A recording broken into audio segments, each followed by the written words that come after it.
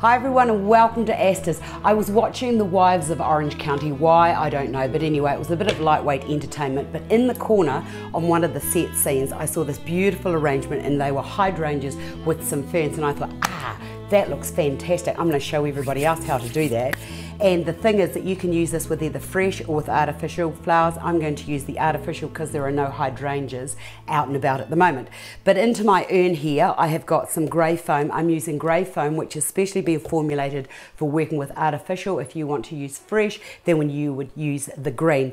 So what I've done here is, because this is just a medium in which to hold the flowers, I actually need to cover it, and I can either use this lovely moss here, or if you can get these little sheets, these can be fantastic because that will just sit onto there. If you wanted to use that, then I would suggest that you just get a couple of pieces of wire and just hook one piece into there and then hook another piece into the other side. I just love working with artificial forms because, you know, it makes the house look like somebody loves it and is living in it. So I've got two pieces of fern here, so I've covered the foam and I'm just going to push that right down and into there and just puff that out. And I thought it was such a good idea. I would have never thought of using ferns with the hydrangeas, but it looked very beautiful, so I thought, right, that'll do us.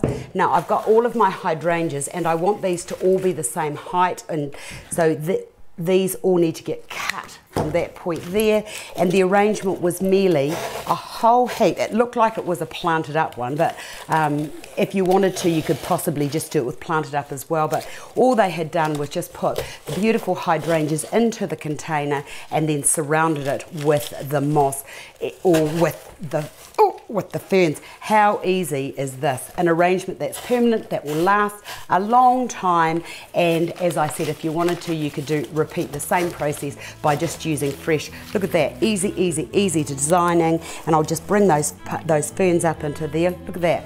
Fantastic, easy designing. If you wanted to, you could cut those down a wee bit further, but I quite like it with the leaves there and with the ferns around the bottom. Hope you've enjoyed that. Quick and easy designing in a flash. I'll see you again another day.